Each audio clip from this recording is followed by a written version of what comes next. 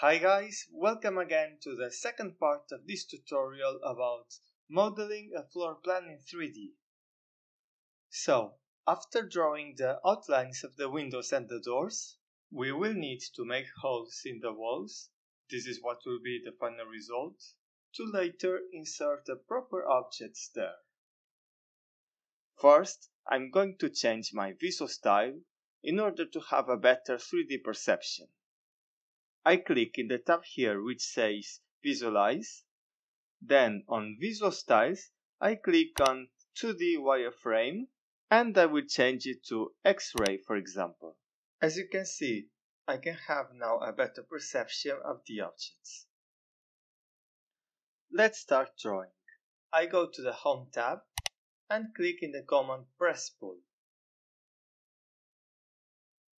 With this, I can make a hole for this window located in this side.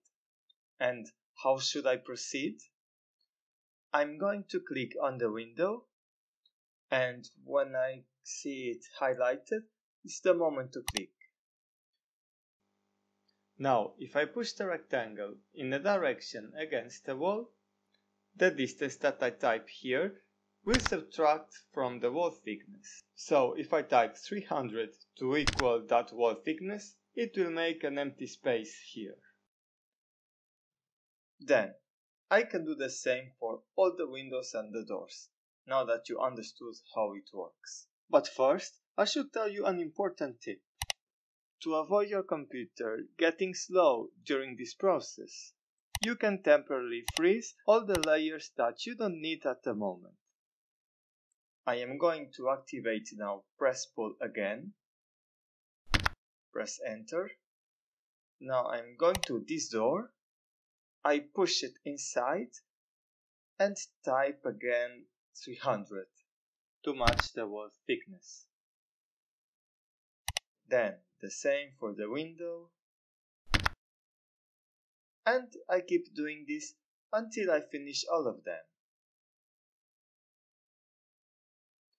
After, I have to do the same, but for the internal walls, which means I am going to unfreeze the layer 3D int wall.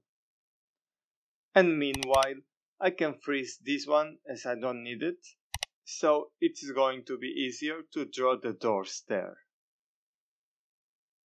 First, I'm going to draw the outlines in the same way as I did in the part 1 of this tutorial. I use the command rectangle, then to enter the first point, I wait until the plane is highlighted, like now. I can click. For specifying the width, I can hover the endpoint at the other extremity of the door, and then just enter the door height.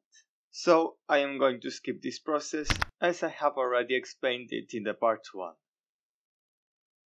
Okay. When they are all finished, I can use again the command Press Pull.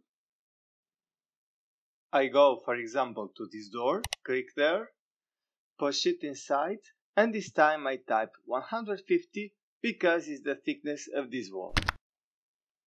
You see, it's so simple, so do the same for the remaining ones until I finish. Okay, it was everything in this part.